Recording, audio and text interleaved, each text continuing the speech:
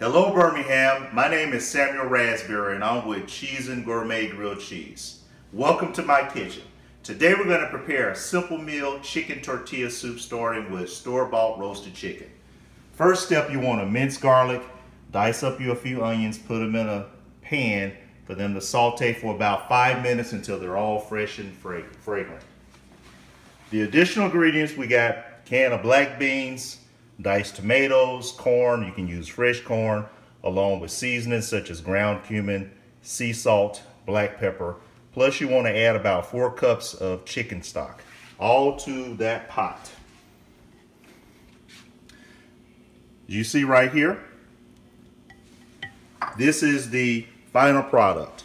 I like to use fresh garnishes such as cilantro, squeeze a little lime in it along with tortillas and avocados. To spice it up a bit, you can use jalapenos. This is a great meal. I absolutely love it. Follow us on social media at Cheezin BHAM. Looks pretty good. You can find this recipe and all the others by checking out our website and the WVTM 13 app. Just look in the coronavirus section.